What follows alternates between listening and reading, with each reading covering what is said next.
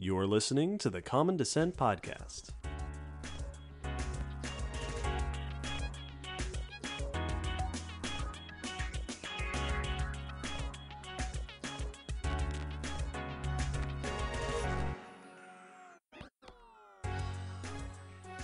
Hello, Will. Hello, David. Hello, world, and welcome to the Common Descent Podcast. This is episode 154. On this podcast, we talk about paleontology, evolution, life history, and the like. This episode's topic is viviparity. What's that? A process known to its friends as live birth. Yeah. Giving birth to live young. We did an episode about eggs a while ago, episode 92, where we talked about eggs and the creatures that lay them. This episode, we're talking about the other side of that coin, which is not a two-sided coin. Live birth. Giving birth, instead of laying eggs, giving birth to live young. This is a thing that lots of animals do. It is more common than, probably more common than you think it is. It's more common than I thought it was. Yeah, no, this gets portrayed very often as like, and mammals do it, and then that's the end of it. Everyone else lays eggs. This is going to be a fun discussion because not only are we going to get to talk about the diversity of live-bearing biology, the history of it, what we know about the evolution of the behavior, what we see in the fossil record, but also we're going to get to knock out a couple of probably misconceptions about this and just sort of where it falls in the animal tree of life. And I'm always excited when we get to debunk some myths. We might debunk some myths today. It's going to be pretty cool. Now, we're excited to do that, and we're also excited that this episode was requested. This topic comes requested to us by Matthew, Altea, Jackie, Scott, and Milu. Thanks for the requests. Thank you, everybody. We hope you enjoy the episode as much as we are sure to enjoy the episode. Hey, before we get into the main meat of the episode, some quick announcements. Number one, as always, we have a Patreon. We sure do. The podcast is supported, everything we do, supported by the donations and engagement that we get on Patreon. Our patrons allow us to do all of our science education endeavors that we do through the podcast. Patrons get all sorts of cool goodies like access to bonus content, bonus news, bonus noise. And at a certain level, if you sign up on Patreon, we will say your name right here, right from our mouths. This episode, we would like to welcome new patrons, Eric, Lily, and Bill. Welcome and thank you so much. Thank you very much. Hey, if you, dear listener, would like to support the podcast, you can join us on Patreon, or you can make a one-time donation, or you can send us physical mail to our mailing address, or you can follow us on social media or join the Discord, or you can sign up on Audible using our Audible link. Head down to the episode description and you will find all sorts of different ways you can engage and support us. And we thank you for it. Hey, speaking of people sending us stuff, sometimes we get stuff sent to us. We recently got a letter from Ollie. Yeah. Who said a bunch of nice things and then also gave us a bunch of episode requests. Yes. So thank you for that. We love getting mail. It's very touching to hear actual experiences and opinions from our listeners. It's very cool. Yes. Hey, it is almost the very end of the year. There is one episode left after this one, an Allie episode, which means plants, which comes out on Christmas. So that is our Christmas episode. Hope you've all been good. And our end of the year Q&A, which will come out right at the end of the year. Every year, we collect a bunch of questions from our audience and then just spend a few hours in one major recording. Just a big mailbag episode. Absolutely. Answering questions. The question submission form is live until December 15th, which means when this episode comes out, there are still a few days left. If you haven't submitted your question for the end of the year Q&A, the link will be in the episode description. Get on it quick before time is up. Yes, if you're listening to this announcement and thinking of a question to ask right now, go click that link. Pause the episode, click the link, and then please come back and listen to the episode. It's going to be great. Yes, we are excited to see what you all want us to say. And that will be the last thing of the year. And this is the last thing of the announcements. Excellent. Which means it's time for the news.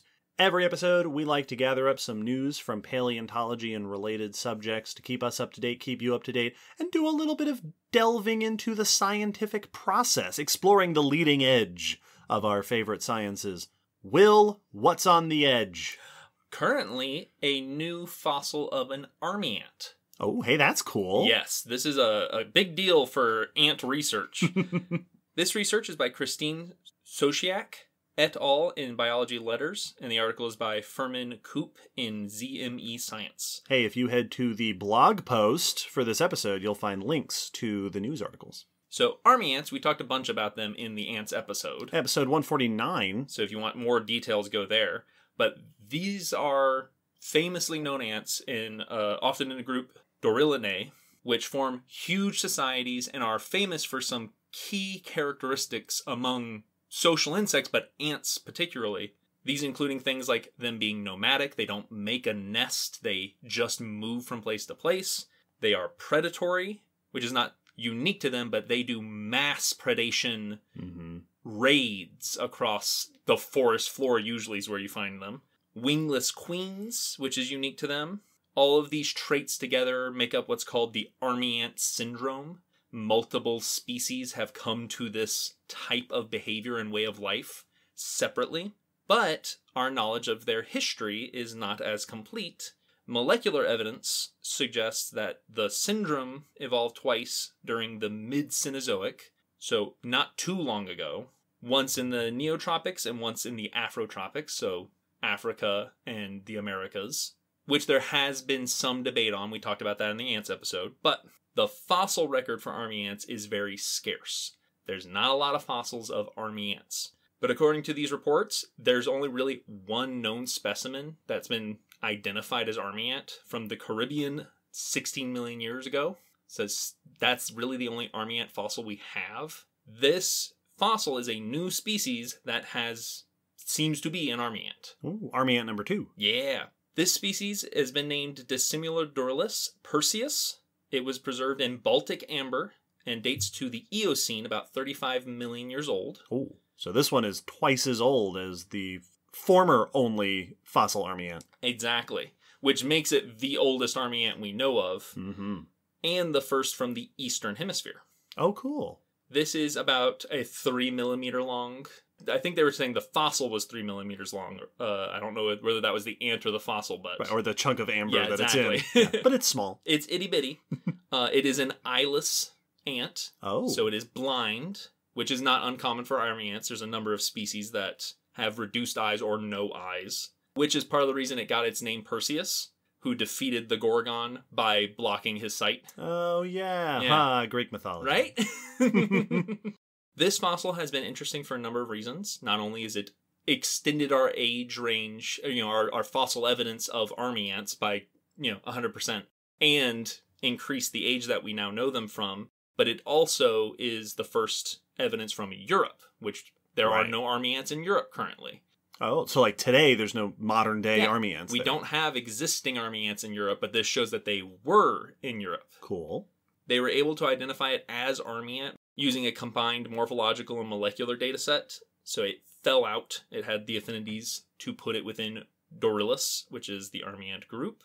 And they noted that the age that this fossil was dated to, Europe would have been much hotter and wetter, which would have made it a more ideal army ant environment. Right. Better for army ants than today. Exactly. We tend to find army ants in warm climates.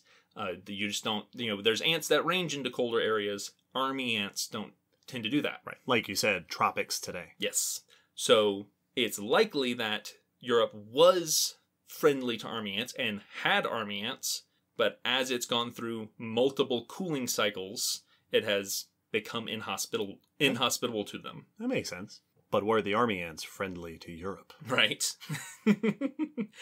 They found one feature on the ant that they noted, which was an enlarged antibiotic gland.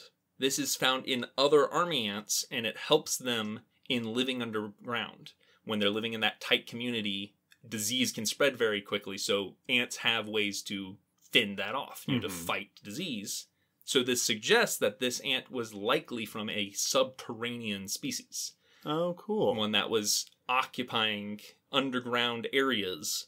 That's awesome. It has a space for a gland that we see in subterranean ants that they use to fight off bacteria. Yes. Awesome. Which they said means this is a particularly lucky find, since subterranean insects don't often encounter amber. Yeah, they're not usually on trees. So if this is indeed what this gland suggests, that they would be living underground, we're super lucky that we found this at all. And they noted that it's likely a worker. So this was likely a worker ant, not one of the warrior ants with larger jaws.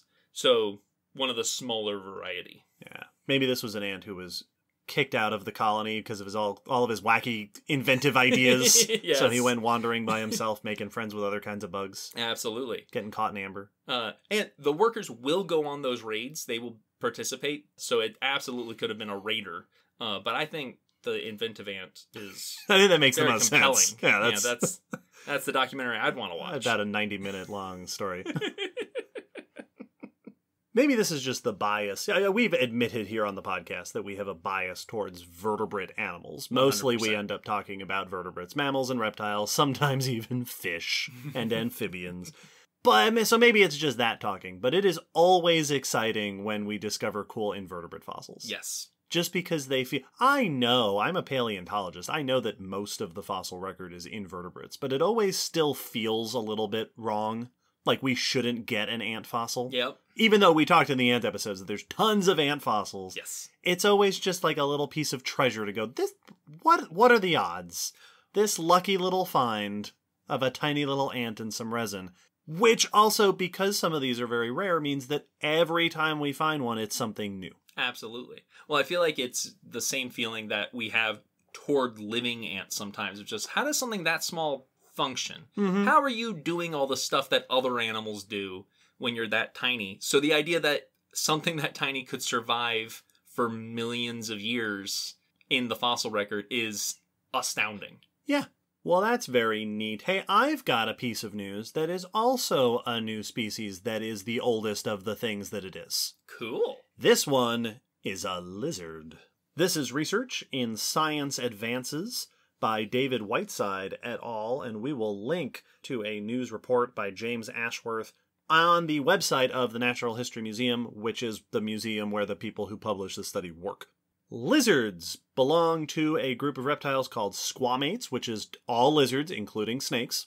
And as we've talked about before, there are plenty of squamate fossils, but early squamate evolution is not very well understood. The oldest well-known lizard fossils are from the middle to late Jurassic period, so 150, 170 million years old. But there's a bunch of evidence that suggests that lizards probably got started quite a bit earlier than that. Yeah. DNA studies where we estimate the origination of groups suggest that they probably predict they would have originated earlier in the Triassic period. Also, the near cousins to lizards, rhynchocephalians, which includes modern-day tuataras, are found from well-diverse fossil remains in the Triassic. Yeah. So if they had already shown up, one would imagine that their sister group would have shown up. That we would expect them to have shown up earlier for everything we're seeing nowadays to make sense. Yes, but the fossils just don't go back that far. There are plenty of fossils in the Triassic of lizard-like things, but not actual squamates, true members of this lineage. Yeah, the lizard shape is a popular shape. It sure is. Until now. This study reports on a lizard, a true lizard, from the late Triassic of England. This specimen is a partial skeleton, including a skull and jaw, so top of the skull, cranium, and the mandibles. It's about 202 million years old, and it is a new genus and species, Wow. which the researchers have named Cryptovaranoides microlanius. That's a mouthful. It's a cool name, and the news report mentions that at least some part of that name, I think the species epithet, means small butcher, because it's got these sharp teeth for eating small things. This fossil was actually discovered in a quarry in England in the 1950s by a Professor Pamela Robinson, but at the time, the fossil wasn't able to be prepared. They mentioned that it's within sediment and it was pretty delicate, and they just didn't have the tools to work with it. This study comes after researchers were able to CT scan it. So this is one of those examples like we've talked about before where this is a fossil that now we can do stuff with. Yeah. Decades later. They CT scanned the fossil to examine as much as they could, to reconstruct as much as they could, and what they found is a lizard. This species, they mention in the paper that they identified at least 15 features that are squamate features. Wow. That put it within lizards. And not only that, but there are features there that link it to anguimorphs. Okay. Which is the corner of the lizard family tree that includes monitor lizards and Gila monsters and their cousins. The cool corner. All the best ones. So not only is this seemingly a true lizard, true squamate, but a member of a modern group. That I was not expecting. Yeah, but now it's not like a monitor lizard, but No. It is linked closely to one of our modern lineages of lizards. Like, I was expecting maybe it would lean a little bit, like, it seems to be a bit more similar, but, like, a more solid placement within it. That's awesome. Yes. It is cool for a handful of reasons. Number one, it pushes the origin of true squamates in the fossil record back a good 30 million years. Jurassic to Triassic. Which is also a time period where we see the early appearances of things like turtles and mammals and crocs. So this makes lizards not the weird ones out compared to those other organisms. They're fitting within a time of diversity of reptiles. Yes. But also, since it does seem to have affinities to a specific lineage within lizards, not only does that mean that that lineage originated early in the Triassic, but that means that certain other branches of the lizard family tree must also have started earlier, like geckos and skinks, depending on the shape of the lizard family tree. Certain other branches happened before the anguimorph branch. Yes. So this actually pushes back diversification of lizards up into the Triassic period, which, like I said earlier, has been suggested. Yeah. That was probably something that happened, we just didn't have a fossil to corroborate that before. Very cool. It's always exciting when CT scanning comes in to save the day, letting us look at delicate fossils that we would have been too afraid of to break. Mm-hmm. That's awesome. And this is very interesting. Like, this is not wholly unexpected. Like, as you mentioned, we had inklings, we had evidence, we had things that suggested that the Triassic would be where we found the earliest origins of lizards and many lizard groups. But for it to be, like, strong evidence with this fossil. Yeah. Here is the lizard you were waiting to find. Yeah. Yeah. And it has implications for just the broad evolutionary patterns within the group. Like, we've talked before about how when we do phylogenetic analyses, often we will compare genetic information from modern animals with fossils, and we'll use the fossils to calibrate, to go, all right, this fossil tells us that this group was around at this time, so combine that with our DNA evidence. Well, this fossil will affect basically every phylogenetic study of lizards as a whole group going forward. This is going to be a big deal calibration point. Yeah, this could shift the way we perceive the evolutionary history of lizards. Yes. All of them. The whole group. That's very exciting. The authors also make some quick points about how this implication that the group diversified earlier in the Triassic leaves us wondering, was there a particular event that is linked to their diversification? Oh, yeah. Because the evidence seems to suggest that they radiated before the end Triassic extinction, but after the Permian mass extinction, and there is an event partway through the Triassic called the Carnian pluvial episode, which was a major climate shift that has been proposed to be linked to radiations in plants and in insects and in other tetrapods. So these authors also make the note that that event could potentially also be linked to diversification in lizards, now that we're seeing these fossils early on. So this has all sorts of cool implications for our understandings of the origins of squamates. Very awesome. Very fun stuff. Way to go, everybody. Well, my next bit of news doesn't really have much to do with that, but it is about beavers, and I feel like that is always an exciting thing to get to talk about. Let's do it. Beavers are fantastic. Super cool animals. I think they're very neat. These are some fossil beavers that seem to suggest a very similar lifestyle, or at least life history, to modern beavers. This research is by Thomas Lechner and Madeline Bohm in the journal Acta Paleontologica Polonica, and the article is a press release in phys.org. This research is on dental remains, teeth, from some beavers, medium-sized beavers they said, that date back to the early late Miocene, about 11 million years old, and come from a fossil site in Germany, southern Germany. This beaver has been given a new species name, which is Steniofiber deperati, which would have been a little bit smaller than today's beavers. This study was looking at the teeth, which they had a bunch of. 160 teeth were included in this research, from 2 different fossil layers from this deposit, which included beavers from a large age range of individual ages, from young juvenile beavers to older beavers. Right, little babies to adults.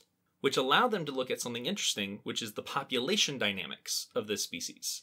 Which is of note because today's beavers, as they are often famous for, are extremely social. They are very, very famous for tight-knit family groups.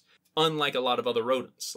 They have a family that multiple generations will live in the same den and raise the young. So the children from last year will stick around to help with the children for next year, or however many years separate them. But another thing they do is young adults, once it's time for them to leave, will have to go find their own places to make their own dens and make their own dams and make their own lakes. You gotta go build your own house. But usually the best places are already taken by older beavers. Right. Who have already established dens. So they usually have to go into lower quality habitats. Relatable. Yep, exactly. So for the older beavers, the ideal habitats are typically major rivers that they can make large homes out of. So we often see younger beavers, adult beavers, forced to travel upstream to smaller waterways. Less ideal, harder to survive, which means we see higher mortality rates in those beavers because they're out there on the frontier of beaverland. Yeah. And they're not having as much stability. Right, dysentery and all that. Yes. Well, the 2 fossil layers seem to represent 2 different habitats. Ooh. One being small rivulets and one being larger river. So we have beaver fossils from these 2 types of habitats. And a population's worth. Yes. Ooh. So they looked at the teeth to see what the population dynamics were between the 2 habitats. They found a clear trend of young adult beavers with particularly high mortality rates in the stream rivulet areas, with almost no cubs or older animals in that area. So these were the younger adults that were going upstream to the less ideal areas and were dying at seemingly high rates. Yeah, before they had a chance to get old or make young beavers. Exactly. While the river deposit had just the opposite. High mortality rate among babies, which... Sure, that's pretty standard. That's standard for baby animals just across the board. Sadly. And a linear fall in age-related mortality. And the young adult beavers seem to be missing there. Right. Because these are the established communities of parents and young kids, but the young adults have already left. Yes. So the patterns of the fossils we're seeing match this different habitat use like we see today. Exactly. So it suggests that this species was using its habitats and moving between habitats in a very similar fashion to today's beavers, which also probably means they had similar family clans, family groups. If we're seeing such a similar pattern in how they're moving between habitats, it's probably likely that they have a similar lifestyle of family structure. They also noted that this species is interesting because it seems to overlap both in the fossil record time, but also morphologically with 2 other species, an older Steniofiber species and a younger genus known as Calicomes, which supports previous hypotheses that it has been a singular anagenic evolutionary lineage, where one species evolving into another, evolving into the next. This seems to support that beavers have been a fairly singular lineage evolving from species to species up to our modern day. Meaning that this species is likely ancestral to our modern beavers. Yeah. One of my favorite things that happens when we talk about fossil studies of ancient animals is when it teaches me stuff about modern animals. Yeah. Which intuitively makes tons of sense because it's the same thing. That's what we're comparing. Mm-hmm. But it's such a fun thing to read a study and go, some ants have this antibiotic gland, and some beavers live in these sort of lifestyles. We're talking about fossils, and I get to go, really? That's a cool thing about modern day animals. Right. It's fantastic and fascinating. And anytime you get to learn about beavers are my favorite rodent for sure. They are a very cool group of critters. They are so awesome and so weird, and I like that they've been weird for a long time. Yeah, very charismatic and unusual and just an interesting group of creatures. Yeah. We'll talk more about them in the future. Hint, hint on any requests. Anybody who wants a beaver episode, you know how to reach us. Hey, it sounds like the running trend in this episode's news is new species, because I have another news with a new species. This one is a new species of dinosaur that appears to be a swimmer. Oh. Yeah. All right. This is research by Sungjin Lee et al. In Communications Biology, and we will link to an article in Smithsonian Magazine by Riley Black. There has been, in the broader paleontological community and here on this podcast, lots of discussion about aquatic dinosaurs. Mm-hmm. Dinosaurs are, by and large, animals that lived on land. The major exceptions are birds that don't live on land. Mm-hmm. Things like penguins and auks and cormorants and diving birds. There's a lot of birds that are semi-aquatic. But there is very little in the way of ancient non-bird dinosaurs that seem to have spent time in water. Conversations, the two main ones that tend to come up are Spinosaurus, mm-hmm. which we've talked about 1,000 times. That seems to have some evidence that it was at least spending time in shallows or near water or maybe catching fish, but maybe not necessarily a swimming dinosaur. Mm-hmm. And one that came out not too long ago, a dromaeosaur, a small theropod named Hulskaraptor. Yeah. From the late Cretaceous of Mongolia. Hulskaraptor, when it came out, was celebrated as, oh, hey, here's another candidate for maybe an aquatic dinosaur. Yeah, like it was compared to ducks and stuff. Yes. Very heavily. Based on its long neck, many small teeth, and the proportions of its limbs being similar to modern-day diving birds. Also a great name. And a great name, named after celebrated paleontologist Halshka Asmolska. But Hulskaraptor did not preserve a lot of the rest of the body. We didn't get to learn a lot about body proportions. Gotcha. This study identifies a new small dinosaur from the same region of Mongolia in the Gobi Desert, from the late Cretaceous, seemingly related to Hulskaraptor, which is also diving bird-shaped. Cool. It has been named Natovenator, which is also a very cool name. Man, they are just knocking out of the park with these. Natovenator polydontus, new species and genus, about 71 million years old, known from a well-preserved skeleton that shows us a good chunk of the whole body, known from a well-preserved skeleton with a full body length that would probably have been about 1 foot long. Aww. So a little dinosaur. Like Hulskaraptor, it's got a long neck with many small teeth, which is something we see in animals that go hunting in water for catching slippery things. But also a number of its ribs are well preserved and in articulation. Okay. So still in relation to the other bones of the body. And the ribs appear to be in a swept back position, which is something we see in birds like penguins. That helps to give a more streamlined body shape. And the shape of the ribs suggests that the rib cage in total may have been more compressed for a more flattened body, which is also something we see in diving birds. These things help streamline the shape of the body. You're making something more torpedo-shaped. Exactly. This information suggests a body shape that might have been adapted for swimming. This is the kind of shape that you look for when you're looking at swimming predators. Yes. Birds today that dive through the water to try to catch fish. One of the authors in the article is quoted as saying, we think it would have looked like a Cretaceous cormorant. Cool. This is notably the first time we've seen this. Mm-hmm. A lot of these evidences of possible aquatic adaptations in dinosaurs. There's actually another study that just came out about Spinosaurus Yes. and analyzing its features. Their conclusion was that it probably makes sense as hanging out in shallows and hunting for things in the water, but not so much as a swimmer, like a predator that was chasing after things underwater. Yes. Which is what some other studies have said as well. This is the first time that we've seen a dinosaur that seems to have a body for swimming. Yes. Which is very cool. Yeah, for active, potentially fast maneuverable swimming. Yes.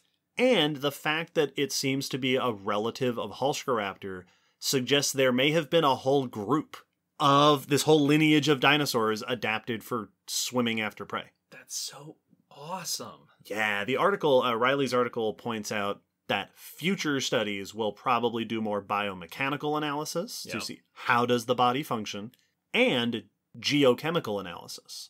So we might be able to find similar results for these little dinosaurs. Yeah, of aquatic food and land food tend to have different chemical signatures that we can find traces of. Sometimes you can also get chemical signatures of environment. Yeah. I don't remember if that's been done for Spinosaurus off the top of my head, but I know it's been done for other animals that we can try to differentiate terrestrial versus aquatic habitats. Yes. Very awesome. And like, I've seen some of the paleo art that's come out for them, and it's very fun look. Like, it's very intriguing to see a swimming... A dinosaur duck. A dino duck. Mm-hmm. And I immediately have so many questions of, like, how are they doing this compared to ducks and cormorants? Because, like, ducks are, very on top of the water swimmers, and cormorants will do that, but also those both fly.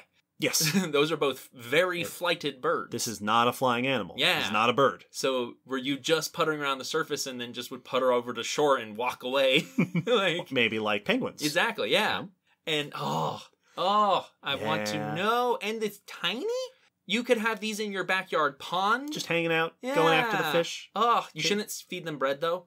No, it gets in their system. It's popular, but it's not healthy for them. If you live in a place with nativinator, don't throw rice. Yes, not and rice stuff at weddings. That's a bad thing to do. I've heard like peas and stuff are supposed to be better. So you look up what's best. I wonder. When I first saw this, I had a little thought in the back of my mind that said, I wonder if these authors were annoyed that the name Anatosaurus, which means duck reptile, was taken over 100 years ago. Every now and then we'll find a new dinosaur that seems like it's way more fitting for a name that has already been used. Yeah. Oh, well. Well, hey, speaking of the lifestyles of various animals, that's the end of our news, which means we can move on to the main discussion of the episode. As we mentioned, this episode, our topic is live birth, something that swimming dinosaur almost certainly did not do. Yes. But we're going to talk about the animals that do. After the break, let's get into some definitions. Excellent.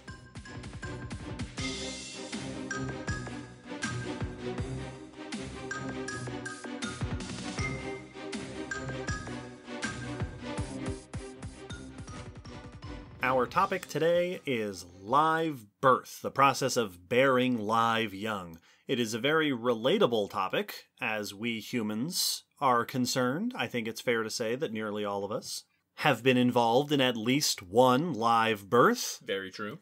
The technical term for the bearing of live young is viviparity, as opposed to oviparity. Oviparity means laying eggs. This is a thing that we see in lots of animals who lay eggs, and an embryo develops inside the egg, nourished by the nutrition inside the egg, and then they hatch and a baby comes out. With viviparity in viviparous animals, there is no egg intermediate. The embryo develops inside the body, and then an offspring emerges directly from the body. Yes. Now, there are a lot of places where the subject of live birth is liable to be misinterpreted, and one of them is that live birth and egg laying are two completely different things. Yes. Whereas, as is often the case, they are two ends of a spectrum. And we're going to talk in a little bit about the variety of ways to give live birth, and the ways that the lines between oviparity and viviparity are kind of blurry. But first, another thing that I think might not be immediately apparent is just how widespread live bearing is. I think it's very easy for us to get the idea in our head that live bearing is the thing that mammals do. And that's what makes us special. That's what makes us special, and everybody else lays eggs. Yep. And I wouldn't be surprised if you just went down the street asking people. A lot of people might think that that's the case. I know that that's not true, and you know that that's not true, but I also, before taking the notes for this episode, did not know how untrue that was. So let's start, before we do anything else, with talking about who gives live birth. How widespread is it for animals to bear live young? Let's start with mammals. Nearly all living mammals give live birth. All marsupials and all eutherians, or placental mammals, they are named, that name is related, all bear live young. That is all but two kinds of mammals in the world today. Platypuses and echidnas or monotremes, they lay eggs. Yep. They are the egg-laying mammals, but all the rest are live bearers. So it is almost universally a mammal feature. Yes, but not quite. Reptiles, including birds, we think of as egg layers, and typically they are. There are no live-bearing birds or crocs or turtles, but about 20% of lizards and snakes bear live young. That is a bigger percentage than I was expecting. It's quite a bit. And this includes things like a lot of vipers give birth to live young, boas give birth to live young. There's tons of lizards that do it. There are, and considering that there are several thousand species of lizards and snakes, that's a lot of species that bear live young. 20% makes up a bunch of animals. Yes. I know I've seen videos of chameleons giving live birth and just the baby falling onto the leaves below. There are a handful, a very small number, but a handful of examples in amphibians.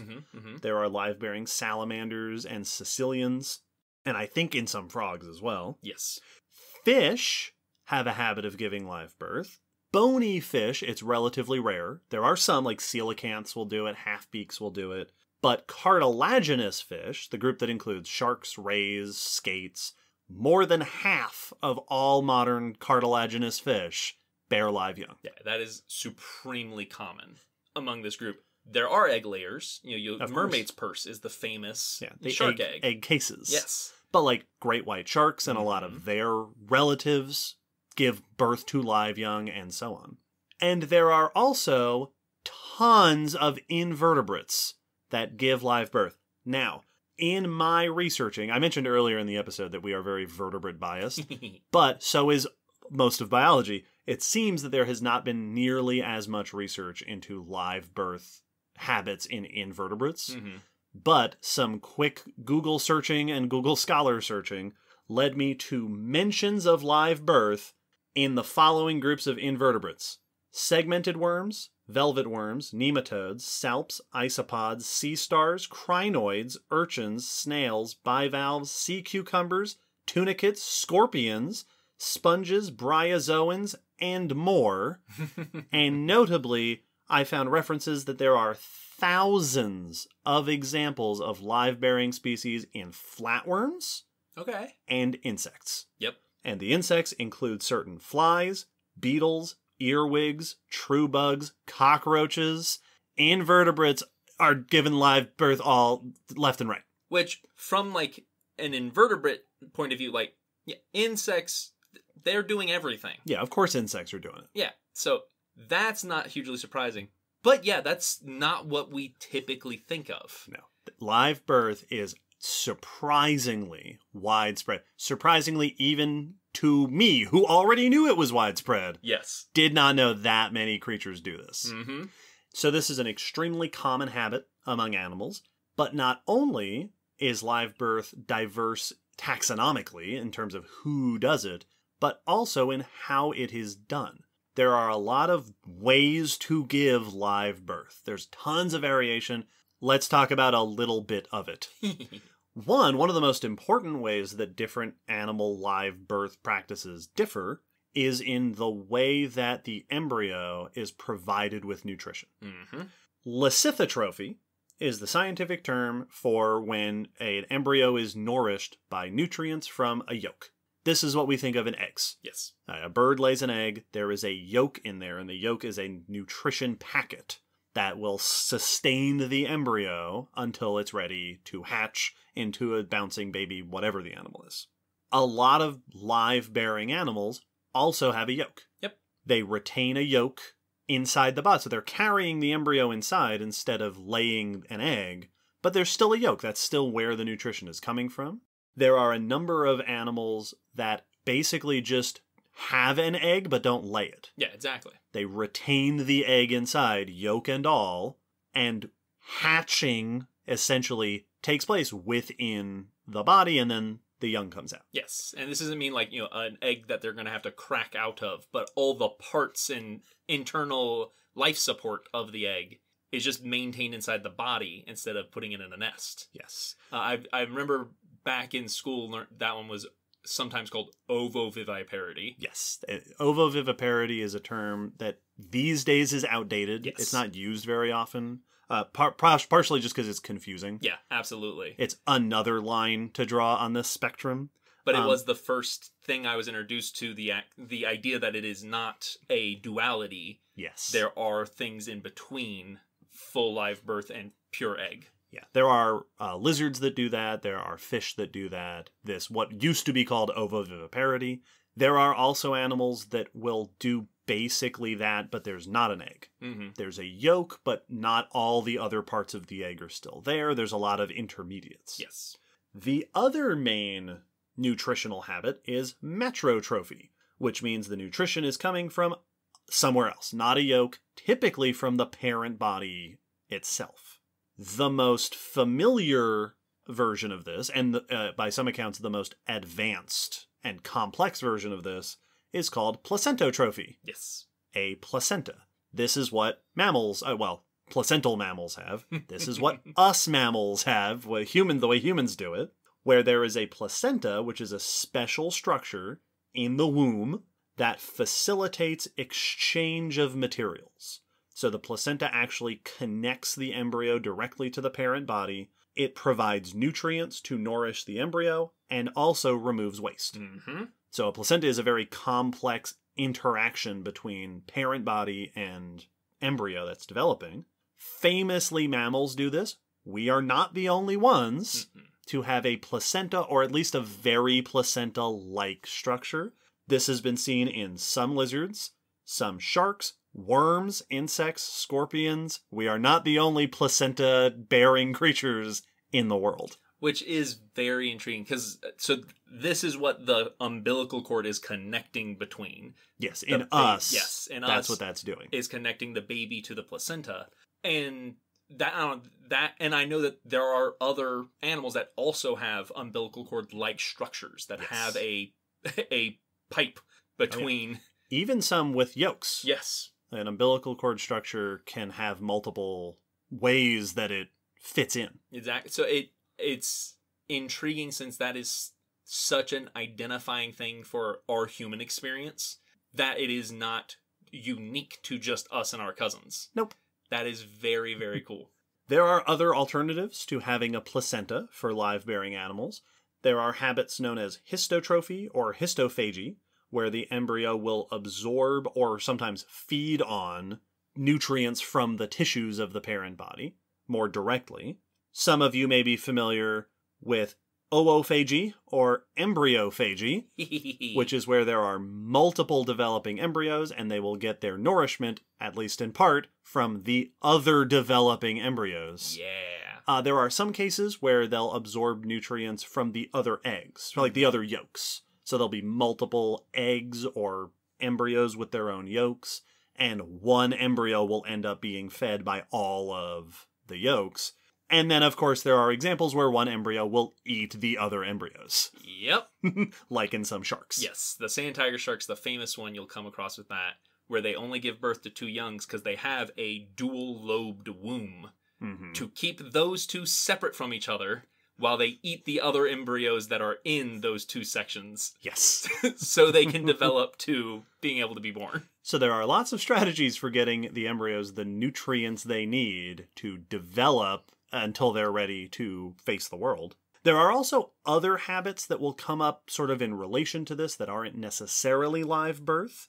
I've seen papers that discuss brooding, which in at least one paper I read defined that as incubating embryos elsewhere. Yeah. Like not in a womb or a traditional structure, which is, by the way, another way that live birth can vary is where the embryos are actually developing. Mm-hmm. It can be in the uterus, in the oviducts, in the ovaries. It can be in a number of different parts of the reproductive system. We talked about seahorses, where the males have a very placenta-like chamber that is specific to them. Yes. In episode 136, brooding I've seen referred to kind of similar to that, where you have species that will incubate the embryos somewhere different. Yeah. For example, in pockets on the skin, which some frogs will do, or in the stomach, which some frogs will do. Because frogs. Ooh. I've also seen the term pseudo-viviparity. Yeah, maybe, yeah. Which is something that you see, for example, in some invertebrates, where eggs are laid, fertilized outside the body, and then taken in to a part of the body to be incubated. I didn't know they took it back up. They'll take it back in, and I've seen it examples as into the stomach or sometimes into the lungs, like brachial chambers, because typically live-bearing animals have internal fertilization. Yes. Right. A lot of animals, females lay eggs, and then males fertilize the eggs out in the open. A lot of fish do this, for example. Having internal fertilization, where they copulate, allows male material to just enter the body of the female, fertilize the eggs, and development can happen from there. That's generally considered a prerequisite for live bearing. Yeah, cool, because then the embryo is inside the body the whole time. Yes, you don't have to lay an egg at all. But there are some species that will lay eggs, have them fertilized, and then take them back and incubate them. That's some sci-fi stuff right there, and I love it. Which is kind of live bearing young. Yeah. So, hence pseudo-viviparity. Like, at the finish line, it's going to look the same. Yes. Cool. Also, I want to make quick mention of the term vivipary, which is not hardly at all related to this. But if you go Googling, you might accidentally come across it. Viviparity means live bearing of young. Vivipary is something in plants where seeds begin to develop before they detach from the parent plant. Okay.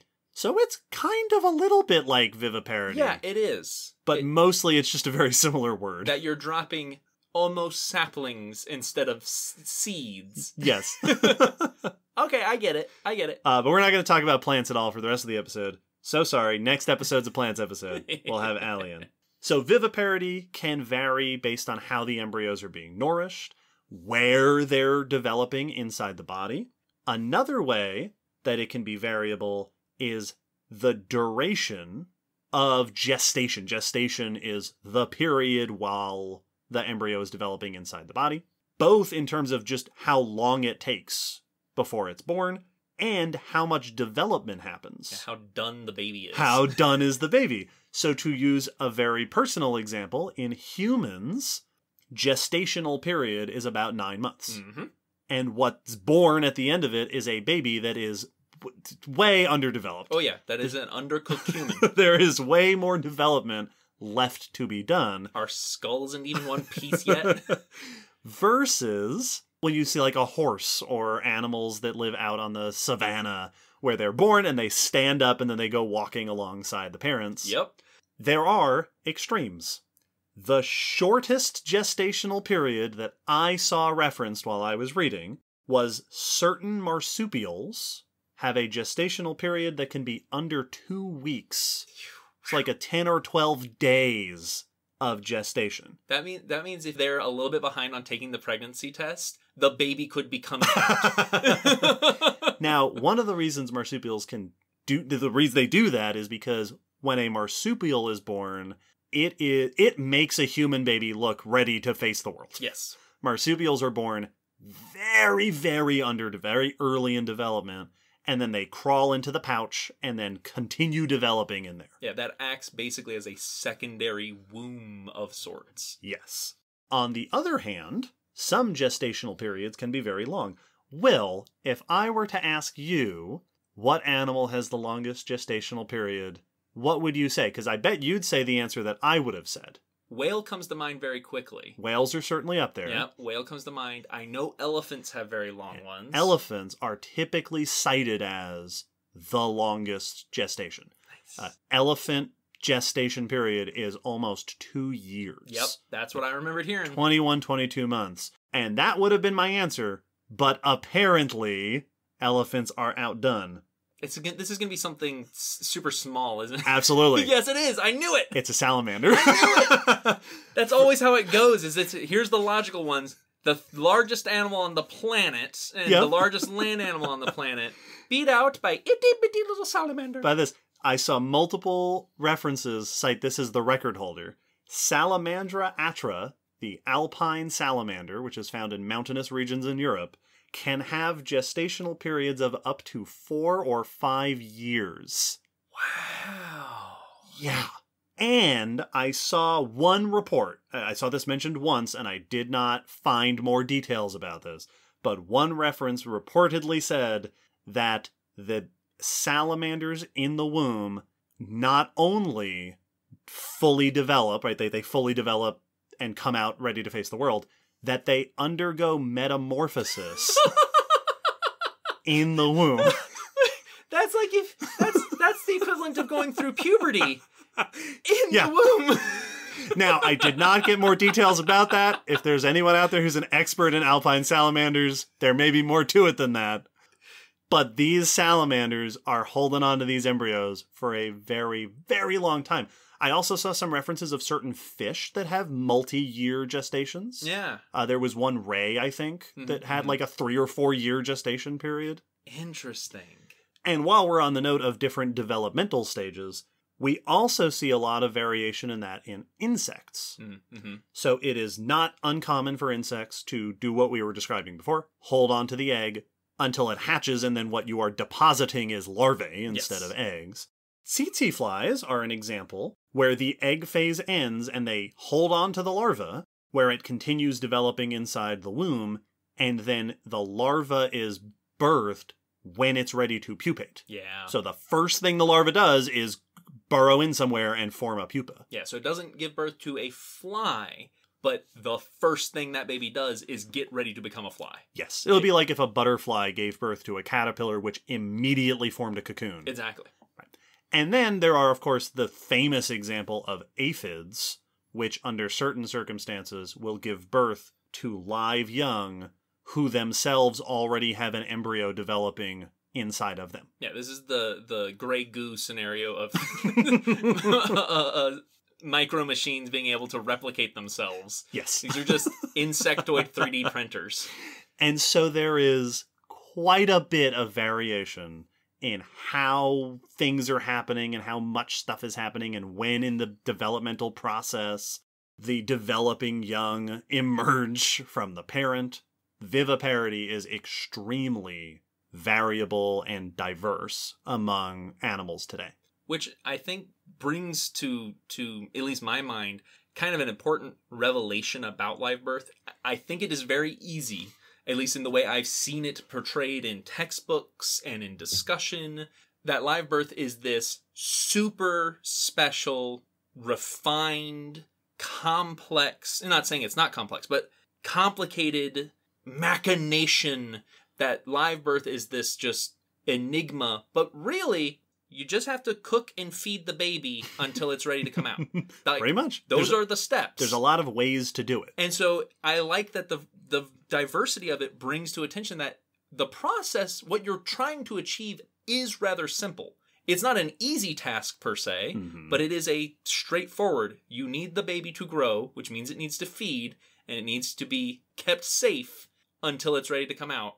So you can change all three of those steps kind of however you want, as long as you're doing it adequately. Yeah. And we see that in all of these diverse ways. And this brings us to the subject of the evolution of live birth, which, before we get into more of those details, I want to bring up another way that live birth can easily be misrepresented, and it is the same way that we've discussed with cold-bloodedness versus warm-bloodedness, which is also one of those that's not actually a dichotomy. Nope. there's a lot of blurriness around those terms. There's a lot of ways to warm your body. But also, it is very common for us, warm-blooded mammals, to think of warm-bloodedness as the obvious upgrade. Yes. Everything's cold-blooded, and then warm-blooded is the better version. That if you were in a video game skill tree, this would be further up. Right. And live birth, I've seen discussed in a very similar way. That egg-laying is the default, and if you're lucky, you can upgrade to live birth evolutionarily. But of course, that's not the case. No. Live birth and egg-laying are not only two completely different things, not only not two completely different things, but also they are alternatives. There are both costs and benefits to live bearing, which is important to understand when we talk about when and how and why this habit evolves. So let's talk about some of those very briefly. There are obviously benefits to live birth. There are things that are really convenient and nice about viviparity. One is that it is a great way to keep the embryos safe from predators and parasites and adverse conditions. You don't have to worry about them getting a nest getting washed away in a rainstorm like you do with eggs. Yeah, they're not stationary, stuck in one spot. Right. If conditions get really bad in that habitat, the parent can just walk away. The embryos are here inside the body. They are carry-on. They are carry-on. So anywhere the parent goes, right, if it's too hot or too cold or there's too many lions or whatever, the parent can just move and carry the embryos along. Also, in live birth, embryos are physiologically maintained by the parent's body. So they are pretty much always going to be kept the right temperature. They're going to have the right conditions surrounding them because they're just body conditions. Yes. There's no concern about the nest getting too cold or too hot, which we see with a lot of egg-laying creatures, where if it gets too cold, a whole nest might just be done for. Yeah, be lost. Or animals that care for their nest have to put in a ton of effort maintaining the condition of the nest. Another thing that's really beneficial about live birth is that for viviparous animals, there is, in some respects, less of an investment up front. If an animal is laying an egg, it has to produce the egg and the yolk all up front. It's a much larger down payment. Yes. Whereas a live-bearing animal is providing the embryos with nutrients throughout. So they can just continue to produce nutrients. There isn't this one big packet at the start. It also means, and this is a little bit morbid, that if something goes wrong, there wasn't as much invested energetically in the first place. Yeah, if that egg cracks, all the effort that went into that egg is completely lost. That animal already made yolk. That was a lot of energy, a lot of materials that went into creating that egg and the yolk. Live bearing, if something goes wrong, the parent has conserved some of that energetic and nutritional cost. Yeah, if something happens halfway through development, you don't lose the full amount of resources like you do with an egg. You lose half the resources. There are even animals that can resorb embryos or some of the extra tissues that are produced during reproduction to kind of get some of that energy back, because at the end of the day, evolution is a horrible numbers game. Yes. Oh, yeah. Thriftiness can get really dark Yep. when it comes to evolution. Moving on to challenges. So live bearing has all sorts of nice benefits, reasons why we can understand live birth might be supported through natural selection. It's beneficial. It helps organisms to more efficiently have offspring. But there are downsides. There are reasons why a lineage might not do that. The first major challenge of live bearing is that an animal that gives live birth also has to be pregnant. Yep. Now, I have not myself been pregnant, but I've talked to people who have been pregnant, and it can be really inconvenient to be pregnant. A bit of an ordeal. Pregnancy in an animal can be very taxing. Yes. It can take a lot of energy. It can interfere with an animal's ability to move around, especially in animal species where they gain a lot of weight while developing the embryos inside. So it can make it harder to get food or harder to move around. Another challenge is that in some cases, because all the embryos have to fit within the body of the parent, it can limit how many embryos can develop at one time. Whereas with egg laying, an animal can just lay a bunch of eggs, and then the eggs are developing. Now that process is done. Yes. It also, and with egg laying, something that some animals can do is lay a batch of eggs, and while those are developing, start making more eggs. Yeah, exactly. Which is much harder to, not impossible, but it's not as easy to accomplish with live bearing young. Yeah, you can lay the egg when it's ready and start on the next batch, which is pretty cool. Yes. Another potential downside of viviparity is, and this is sort of the flip side where I mentioned earlier that a live bearing parent can move around and make sure that it's staying in good conditions and avoiding predators and parasites and stuff. But if something does happen to the parent, that's it for the whole batch of embryos. Absolutely. So there is a trade-off. There is a very clear trade-off between egg laying and live bearing. It's also important to keep in mind that a lot of the benefits that we see with viviparity, a lot of egg-laying animals do that anyway. Mm-hmm. Birds are a great example. Birds invest tons of effort and time and energy in caring for their nest and caring for their young, and they end up getting a bunch of the benefits that viviparous animals get anyway. Yes. Because they are maintaining the temperature of the nest, and they are keeping away predators and parasites and things like that. So it also isn't two completely different strategies. There's a lot of overlap and in between. Yes. Well, I like that one of the features, the fact that the animal can carry the embryo with them, is both a pro and a con. Mm-hmm. That the animal has to carry the embryo. It doesn't have another option, so all of those struggles of carrying the embryo are constant. Right. Whilst if you lay an egg, the parents can leave the nest and go get food, go get resources, take turns. Oh, sure. So you have more flexibility with that. And going back to like the dark, practicality of evolution, if worse comes to worse, the parents can abandon the nest if the predator attacks or something. Yeah. And go on to lay more eggs. Yeah. So it is very much, they are alternative strategies with plenty of pros and cons, which is probably one of the reasons why we see so much diversity and variation in reproductive habits. Mm-hmm. Now, on the note of evolution of viviparity, there has been a lot of discussion in the literature of how viviparity comes to be. Generally speaking, viviparity evolves from oviparity.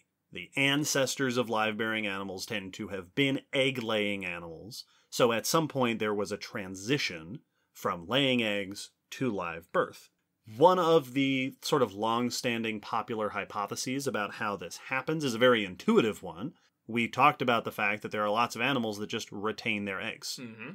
And this is something we see in egg-laying animals, where sometimes they'll hold on to an egg longer before laying the egg, and then there's that other strategy where they hold on to the egg the whole time and then give live birth. Mm-hmm.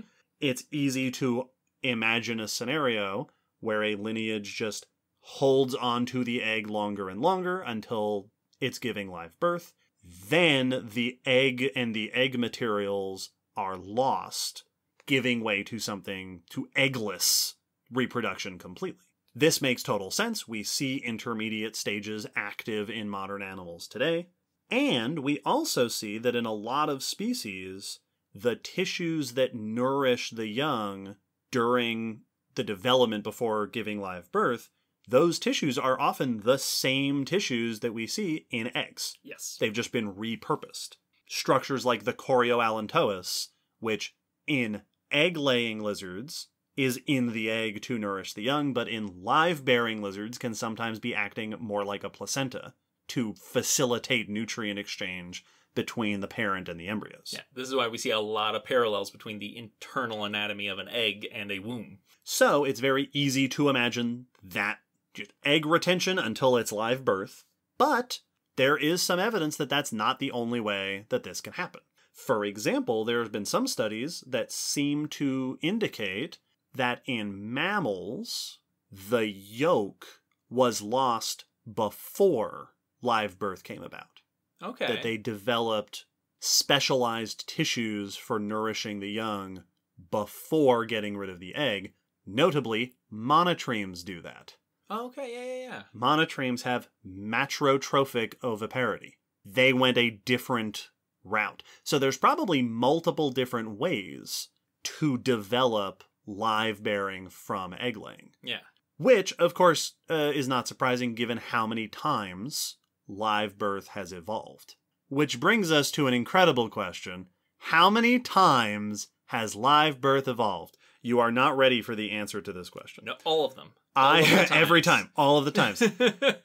Live birth has evolved so many times. I read one study that said, I will quote, "The multiple origins of viviparity and matrotrophy surely rank among the grandest examples of evolutionary convergence." Yeah, that makes sense. Let's dive in. Mammals probably evolved live birth once. Yeah. That the ancestors of marsupials and placentals, at somewhere in that lineage, 160 million years ago or more, because that's when that split happened, developed live birth, and all the eutherians and metatherians, the marsupials and placentals, inherited that. Monotremes split off before that happened, so they retained egg laying. For mammals, it seems like that's probably what happened. One time, and then they just stuck that way. Yes, which makes sense, especially since marsupials are all doing it in a very similar way, and placentals are all doing it in a very similar way. Like, yes, it makes sense that our origin is not for each group of mammals. In amphibians, live bearing seems to have evolved probably several times. The numbers I saw referenced were 5 to 8. Okay. This is being investigated, so we don't have a solid number. In fish, it has happened a bunch. I saw numerous studies reference that it seems to have evolved more than a dozen times in bony fish and 10, perhaps 20 times in cartilaginous fish. Yeah, that checks out. That the transition from egg laying to live bearing has happened dozens of times across fish. I saw one study that said in invertebrates it has evolved at least 26 times. But that seemed, given the list that I said before, that seems like a really small number. Yes, it does. So I will remind us that this has been understudied in invertebrates. It wouldn't surprise me at all if it's way more than that. And then there's squamates. Yeah, that's what I was waiting for. Lizards and snakes are the group that is referred to as squamates. Numerous studies have concluded that viviparity, live bearing of young, has evolved in squamates over 100 times. There are at least 35 modern-day genera within lizards and snakes where the genus has egg-laying and live-bearing species. Yes, that's why I was waiting for that, because I knew that there were groups of lizards where it's like, here's this group of lizards, also this species gives live birth, moving on. Yes. Like, it's obviously not a group feature. That species evolved it. There are different groups of species that seem to have independently evolved live birth. That it's happened multiple times within a genus. Wow. Some of these have happened very recently. One study estimated at least one modern species evolved viviparity in the Pleistocene. So last million years or so. Whew. There are tons of examples of genera with multiple different strategies among species. There are at least 3 species of lizards that have egg-laying populations and live-bearing populations. Yeah. That this transition has happened within a species that we have around today. And then there was a study in 2019, which we discussed on the podcast. This was episode 86, where researchers observed a 3-toed skink in Australia, which is one of those species where some populations give live birth and some don't. In this study, researchers reported an individual lizard had a litter of 4. And it laid 3 of them as eggs, one of which went on to hatch, and then a few weeks later gave birth to the last one. So not only in lizards and snakes is live birth variable within a genus and within a species, here's an example of live birth being variable within a litter. Yeah, within an individual. Not even within an individual. With the same litter of babies. Yeah. Like, this lizard's sibling hatched from an egg and it was born. It seems to just be extraordinarily variable in lizards and snakes. There has even been debate over how many times we think live birth has evolved into egg laying. Yeah, gone back. That this seems like there's a good chance it's actually gone back and forth over the evolutionary history of squamates. Which, from the benefits and the pros and cons list we talked about, is kind of the ideal. Like, if as a lineage over the history of your family tree, your ancestors and descendants can use the tactic that is most beneficial for whatever situation is currently at hand, yeah. If eggs work best in this environment, eggs. If live birth works best, live birth. And it seems like that has kind of happened across the history of squamates, which means that squamates are kind of the ultimate example of that thesis point that I made very early on in our discussion. Viviparity and oviparity are nowhere near as different as we often think of them. There is a very clear spectrum from one to the other, and lizards and snakes seem to just kind of go back and forth across that spectrum as needed. Once again, the 3 steps that have to be met is keeping the embryo alive, feeding it, and holding on to it until it's ready to come out. Yep. Eggs do that, so does live birth. Not only is there lots of convergent evolution in origins of live bearing, but also in more advanced versions of nutritional provisioning. So matrotrophy seems to have evolved many times. Placentas have evolved many, many times, or at least placentation. So something that is like a placenta. I saw one study that suggested that matrotrophic nutritional provisioning seems to have evolved at least 30 times. Wow. Across different groups of animals. There are lizards, specifically certain skinks, I think, that have basically placentae. Yeah. And the convergence between their placenta and mammal placenta goes down to like the cellular level of what the activities of the cells involved. This is one of the, as the quote said, grandest examples of convergent evolution. This is just a thing that life does sometimes. Yeah. And once again, this just drives home that fact that live birth is not the end result of evolution for giving birth to young, but also that we humans are not just somehow above the rest of the animal kingdom. Yeah, we aren't just doing the best version. Exactly. We might be doing the best version for us, certainly. And we may be doing a very complex version, but there are other animals that are basically doing the exact same steps we're doing. Yeah. So it's important to remember that most of the life features are on these spectrums, and we are also on that spectrum.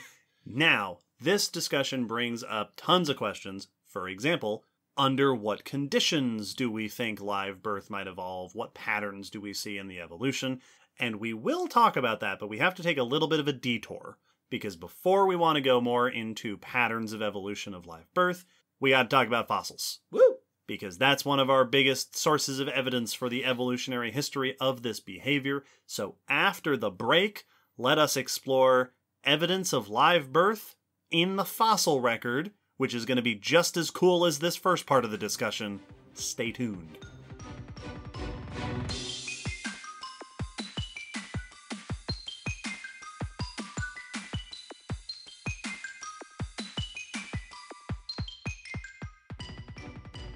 So far, our discussion of live birth and our understanding of the variety and evolution of live birth has mainly come from what we know about modern-day animals and genetic studies, trying to sort the evolutionary origins of various things. But of course, when we're looking at the evolution of things, especially when we talk about them on this, a paleontology podcast, we also want to look at the fossil record. It is what the people expect. It's what they want. Which raises the important question of how do we recognize live birth in the fossil record? Because it sounds like it'd be super easy. You find an animal, and inside the animal are the remains of a smaller version of that animal.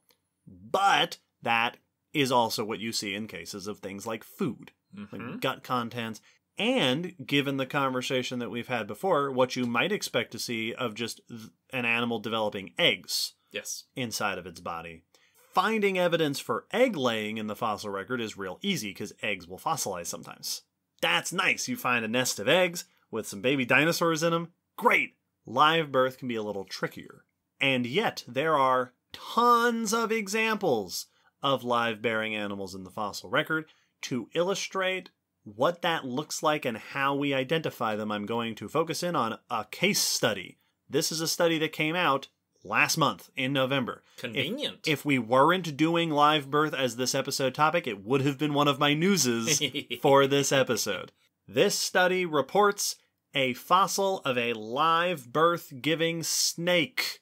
Nice. Yeah, this is research by Mariana Chulliver et al. In the journal called The Science of Nature, which, well done. The snake itself is a boa-like snake named Messelophus from the Messel Pit of Germany, a very famous Eocene fossil site.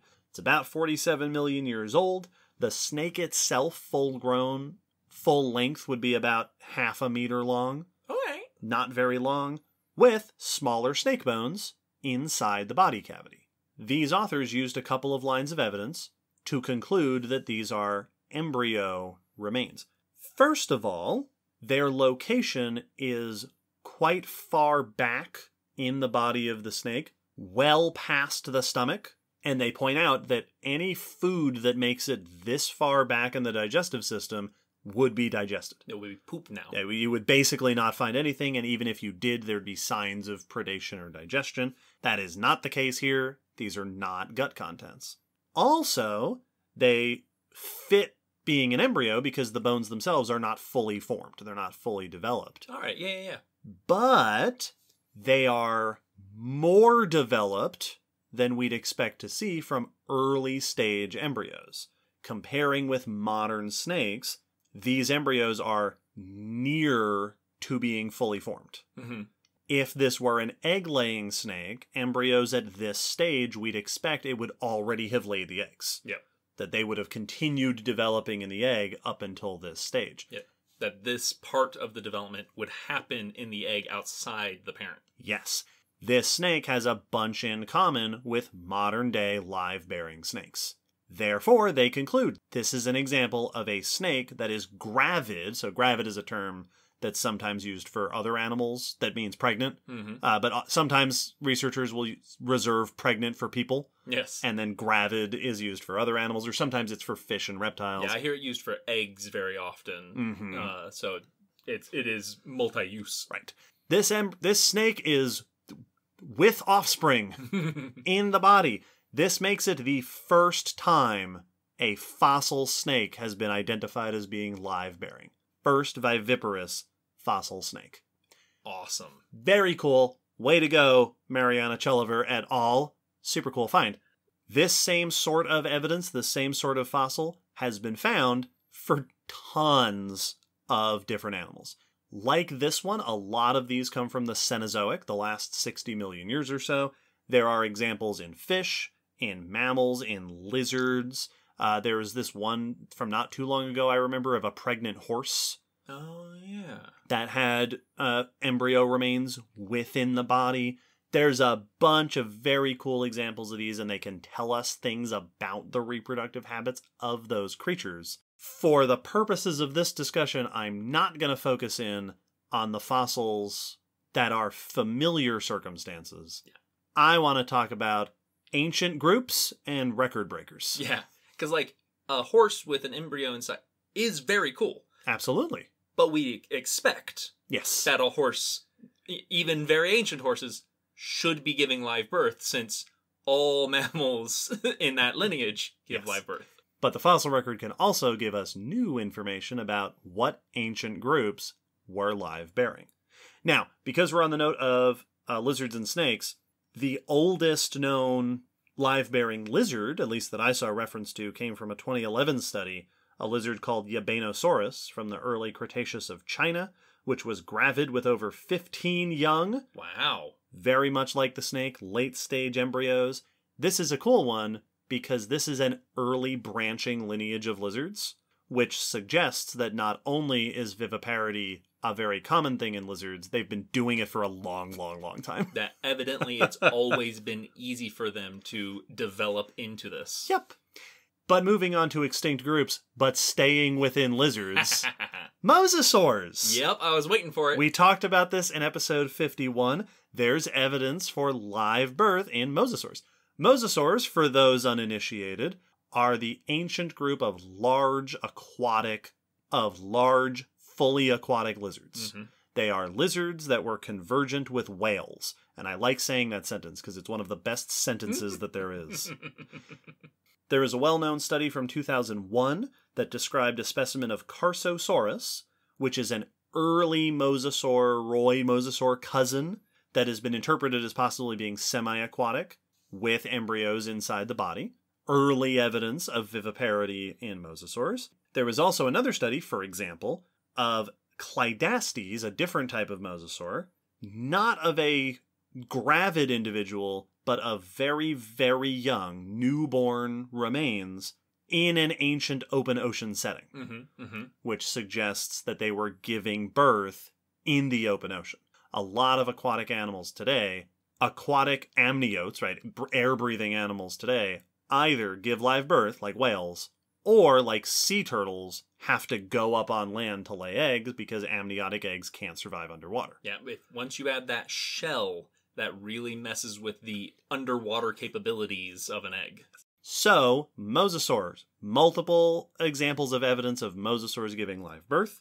There are others. There are multiple examples of plesiosaurs and their cousins giving live birth. This is another one of the ancient marine reptile groups, episode 72. The famous ones are the ones with the long necks and the paddle flippers, front and back. An example comes from 2011, a plesiosaur named Polycotylus from the late Cretaceous that had one fetus, late-stage embryo, no signs of predation, inside the body, which suggests that they were having a single large offspring instead of multiple, like a whole litter of offspring. Which kind of makes sense since a lot of these were big animals oftentimes. Yes, and we see marine mammals do that today, where they have one big baby at a time. There are also less commonly known aquatic animals. In 2010, there was a report of Hyphalosaurus, which is a semi-aquatic reptile in a group called Charistideres, which we've talked about a couple times. Early Cretaceous, this group is freshwater. Yeah. So this is a live-bearing freshwater reptile. This specimen had 18 embryos in it. Wow! And their size and posture suggests they were near to birth. Almost ready to come out. That is a litter. That's a big litter. Oh. And then, probably the most famous group of fossil animals that have been found pregnant are ichthyosaurs. We talked about this in episode 116. These are the fish-shaped aquatic reptiles of the Mesozoic era. Not only have several different specimens of ichthyosaurs been found with embryos inside, several different genera of ichthyosaurs, tons of species of ichthyosaurs, have been found with embryos in the body. Multiple specimens have been found with embryos part way out of the body. Yeah. Like sticking half in and half out. Which is insane. Which, in some cases, is often suggested as possibly an individual that died during birth. But some of them could also be post-mortem, like as the body was decomposing. Yes. The embryo got pushed out by decomposition gases or something. Yeah, that an individual with an embryo, with a near ready to be born embryo died, and then the embryo started to come out after death. But there are other more compelling cases. A 2014 study described Chauhusaurus, which is an ichthyosaur-ish, so this is one of those early members of the lineage that is either ichthyosaur or close to it.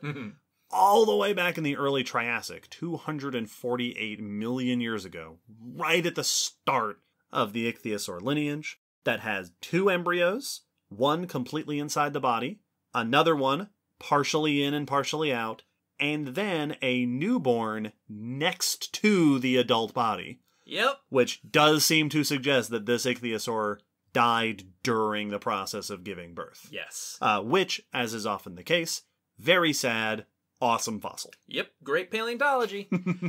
These examples are all amniotes. They're all reptiles. Mm-hmm.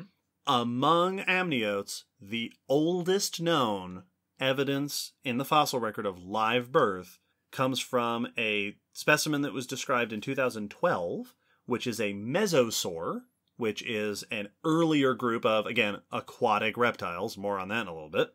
This comes from Uruguay and Brazil, the early Permian. Wow.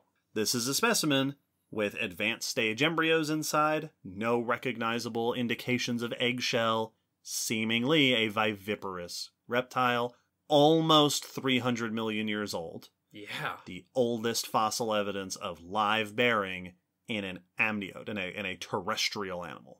Wow. This goes back quite a ways. Now, if you're paying attention, when I say that's the oldest example in an amniote, you might be wondering, are there older examples in non-amniotes? And yes, there are tons of examples of live bearing in fish. I found examples of fossil coelacanths.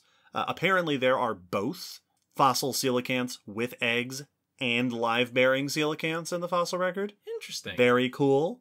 But two that I'll mention specifically because they were noted as record breakers. A 2011 study described a specimen of Harpagophytator, a small chondrichthyon. So these are cartilaginous fish, the group that includes sharks and rays. 2 specimens from Montana, both with multiple fetuses within them.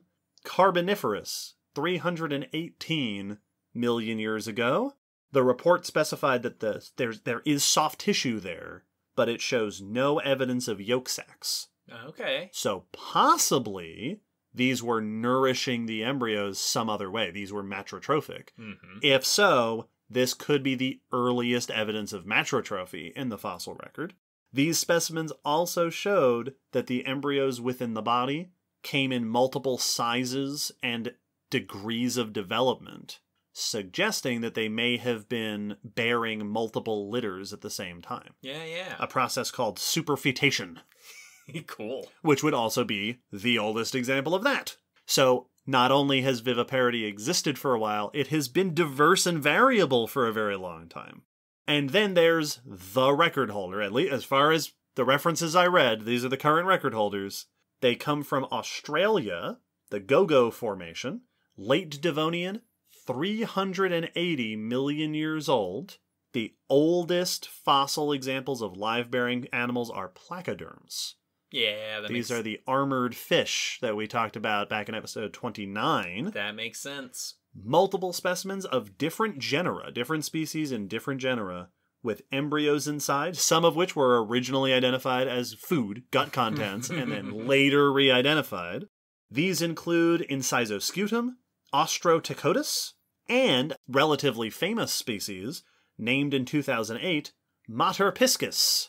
Oh, yeah. Whose name, I believe, comes from mother fish. Yep. Because it had an embryo inside. Mater piscis is actually Mater piscis attenboroughi. Yes, it is. This one was named after Sir David Attenborough.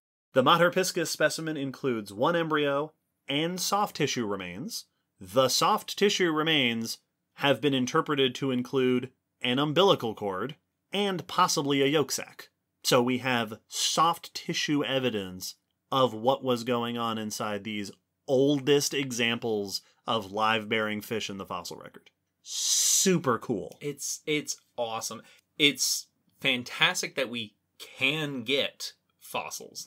Yeah. You said finding an embryo inside is one thing, but the rest of the stuff is soft tissue. So there's also that inkling of, well, what if the placenta just never fossilizes? Mm-hmm. So it is very cool that we've gotten so many good fossils. And it is also just one of those quirky cases of the fossil record where really the only time you have to ask, is this cannibalism or parenthood? Right. Yes.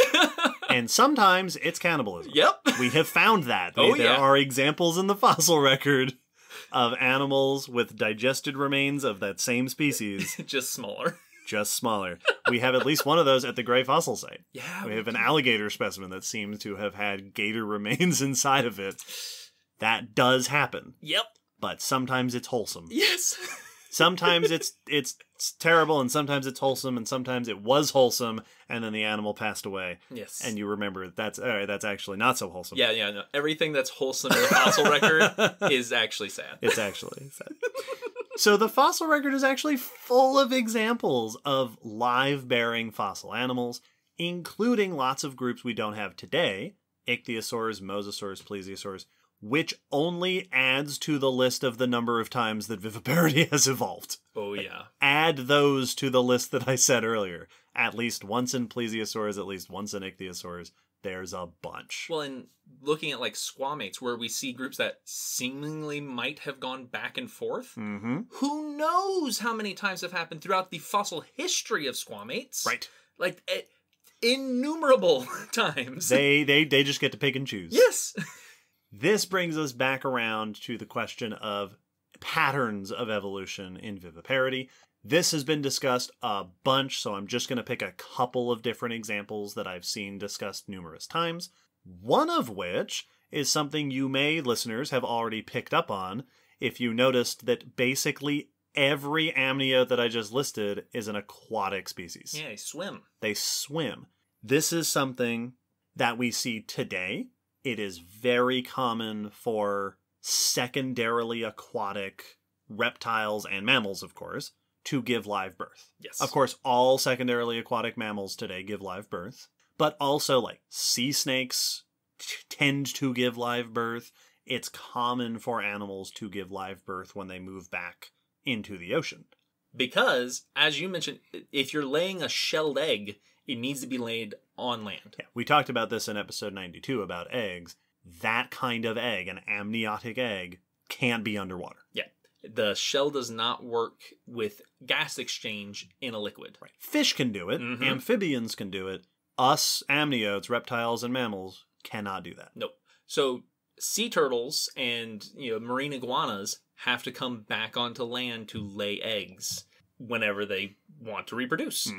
But if an animal's actually shaped like a fish, then it's not going to be as easy for them, potentially impossible for them to climb back on land. Some sea snakes, for example, or whales, cannot maneuver on land. Exactly. And like ichthyosaurs are shaped like a torpedo. Yes, we have evidence that mosasaurs, ichthyosaurs, and plesiosaurs, 3 separate groups that went back to the water, all were giving live birth. There's also some examples from other groups, so like metriorhynchid crocs, which are croc cousins that were fully out in the ocean aquatic. I've seen some reference to studies that have observed the shape of their hips might be a hint that they were also giving live birth. I don't think we found pregnant aquatic crocs, but the hips might be an indication that that's what we're seeing, which we would expect because that's what reptiles do when they move back to the water. Yeah. And there's definitely the chance, because like if one were to look at a sea turtle, I wouldn't be surprised if they didn't expect that they could come back onto the beach. Right. It is not intuitive that that animal can still come back to land. Right. So it may be that there were some of these marine reptiles that actually could drag themselves up on the beach, and we just haven't been able to picture that in our heads. Sure. But we do have repeated evidence that they were repeatedly evolving live birth. And a lot of them really don't seem like they were built to come back on land anymore. Now, this has actually been the subject of some discussion because there is this classic view that if a lineage of animals evolves back towards the water, toward aquatic habitats, live birth is liable to develop because of all of these benefits, all of the difficulties of trying to lay an amniotic egg in the ocean. But there is some evidence, which we've discussed before, I think we discussed this in the ichthyosaurs episode, there is evidence to make us reconsider the order of events there. And the evidence has to do with the position of the embryos. When we think of giving live birth, we humans, to use a very human example, the newborn is supposed to come out in a particular order, supposed to be head first. That's true of a lot of animals that give live birth, mammals in particular. Offspring comes out head first. As we well know in humans, if the birth isn't head first, it can lead to complications and problems. It can be very dangerous potentially. A lot of live-bearing animals today, particularly reptiles, will sometimes, the embryos will be curled up so they can come out in different postures. But aquatic live-bearing animals, especially when we look at mammals and reptiles, often give birth tail first. Mm-hmm. And this is another one of those beneficial things. If the offspring comes out tail first, the head is enclosed until the whole body is out, which is important because that newborn now has to take a breath. Yes. If you're looking at an air-breathing animal that's returned to the water, Yep, mammals, reptiles, that baby will drown, potentially, in the Yes. time it takes it to be born if it starts head first. yes. So aquatic viviparous animals, especially mammals and reptiles, tend to give birth tail first instead. We see this in the fossil record in ichthyosaurs. It's been proposed that that's what we're seeing in mosasaurs, that this is something that has also convergently developed. But there are numerous cases in ichthyosaurs and in the plesiosaur lineage where we have early members of the group with gravid or pregnant fossils that show a head-first posture of the embryo that is about to be born. The Chauhusaurus is one of those. Mm-hmm, mm-hmm. And this is a little bit surprising to find animals that are already adapted for aquatic habits, but are giving birth head first. And this has been suggested to support the idea that live birth evolved while they were on land. Yeah. That they didn't move into the water and then give up giving eggs. Their ancestors had already developed live birth, which predisposed them for being able to adapt to aquatic habitats. They already didn't have to worry about the eggs, so they already came prepared to overcome one of the challenges of moving into the water. Which means you wouldn't have a phase or early lineage of ichthyosaurs, for example, that were behaving like sea turtles. Right, coming back on land to lay eggs. Yeah, that just wouldn't have happened in this evolutionary lineage because they were already giving live birth, so they just walked right into the ocean.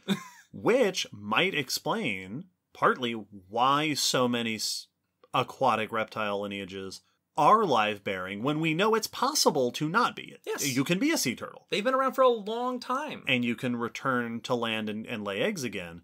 It might not be that every time it happens that lineage must evolve away from eggs, but that the land-dwelling lineages that don't lay eggs are more likely to evolve secondarily aquatic lineages. Yeah, they're prepped Yes. for that lifestyle already. Which also brings to my mind of if they were already swimming shaped, but giving birth face first, were they having to like go to shallows and like Yeah, I don't get know. like partially beach themselves or something so that the baby could come out be able to start taking a breath in. Or I wonder if they might have adaptations to make the birth happen faster. So that there is less of a chance of the offspring getting stuck on the way out or it being a slow process. Or that there's ways to make sure that the juveniles like doesn't take a breath until Yeah. it is fully birthed and then can how are you doing it if you're already fish shaped? This topic spawns off into a whole bunch of other interesting questions. I came across one paper that was discussing the importance of genetic sex determination in aquatic animals. So a lot of reptiles, particularly egg-laying reptiles, the sex of the embryos is determined by the temperature. Yep.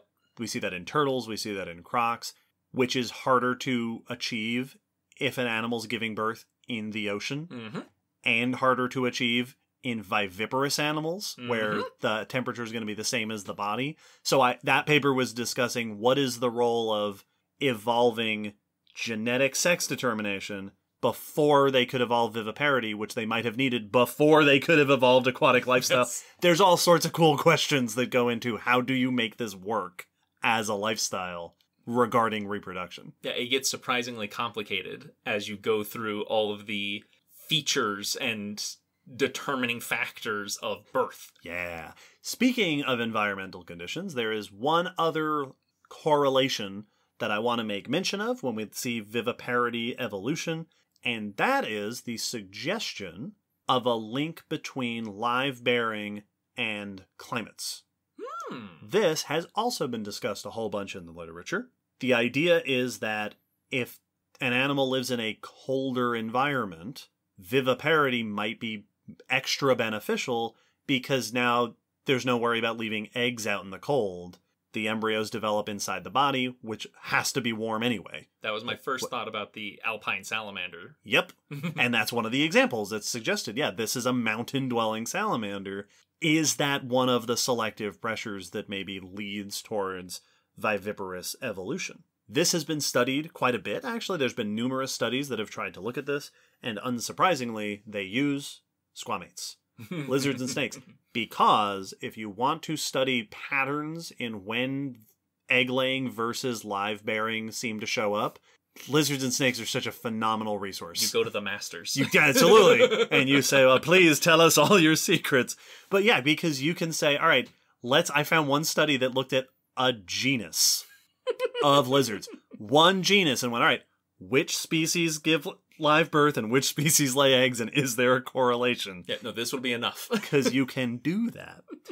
And there have been a number of studies that have found correlation in lizards and snakes with live-bearing species being found at higher latitudes, so farther north or further south, and higher altitudes, higher up on mountains and such. This, of course, makes sense for the reasons that we suggested, but it is not a perfect correlation. There have been other studies that have countered this idea. One of them was that Mesolophus study, the fossil snake that I just mentioned. Those authors point out that environment is interpreted as a very warm climate. So that doesn't seem to be the whole story.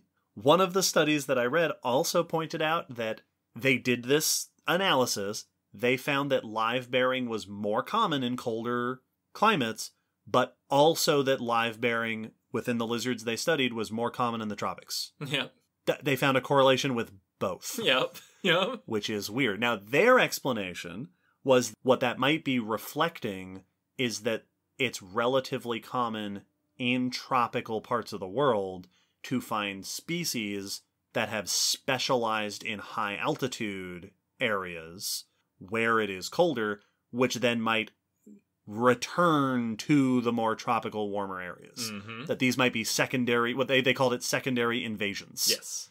That you have specialists that evolve live birth, and then they take off with this wonderful strategy they've come upon, and end up moving back into areas where we wouldn't expect it as much, into warmer or wetter areas or whatnot. It's also important to keep in mind that all of the discussion that I just said is about lizards and snakes. Yep. So not only might that not be universal across that group, there's every chance it's not universal across all groups. I've seen discussion about early mammals, and that one of the reasons that viviparity might have evolved early on was because of the lifestyle of small mammals in the Mesozoic, that viviparity may have allowed them to, I think the suggestion was that viviparity may have been better for them being small. They don't have to produce eggs. I saw one study on snails that pointed out that in land snails, viviparity seems to correlate with certain habitats, but not necessarily the temperature, but habitats where weather patterns are less predictable, or where they may be more exposed, like rocky environments, harsh conditions, essentially, that viviparity in snails might also correlate to habitat, but maybe for different reasons. This is one of those examples where it's very difficult to find a correlation because of how widespread and diverse and variable live bearing is as a reproductive habit. Well, and also how diverse and different the benefits and costs are. There are many reasons a species could benefit from developing live birth, some of which are quite different from one another. Yes. Like, not all of the benefits are in a similar category. Yeah.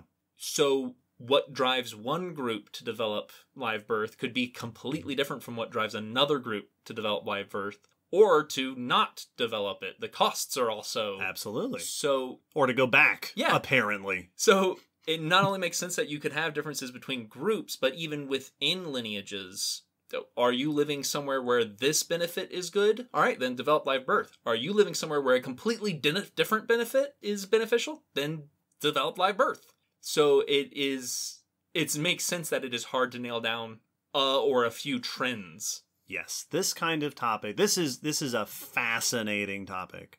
It's one of those where there are several avenues for further discussion, which we won't get into today because the episode is over. But what a cool concept for something that we think of as being so intrinsic and important and sometimes so rigid. Mm-hmm. That I think that it's very intuitive to think that you can only mess with reproductive biology so much before things start going horribly wrong and evolution, that's a dead end lineage. Well, yeah, it seems like for such a crucial part of the life cycle, the next generation and whatnot, that any tampering would have almost immediate ill side effects. But and yet there's so much tampering. Yeah. There are, like I said, there's tons more to go into here. There's all sorts of cool conversations to be had about the ways, even more specifically, that embryos are nourished, the ways that embryos develop. There is active study going on looking at evolutionary patterns of live birth. I'm sure there are animals, living and extinct, that I haven't mentioned. Oh, yeah. That are someone's favorite. If I didn't mention your favorite live-bearing animal, please go ahead and leave a comment. Let us know. For me, it would be my mom, I think. Right. Everyone send us pictures, photos of your mom. If you'd like to learn more about this kind of subject, number one, episode 92, eggs. Go check that out. We also did an episode on ontogeny, episode 33, the development of organisms over the course of the life. We've touched on similar topics over time, and if you'd like us to touch on more similar topics, send us episode topic requests, any ways that you can think to get in touch with us. Absolutely.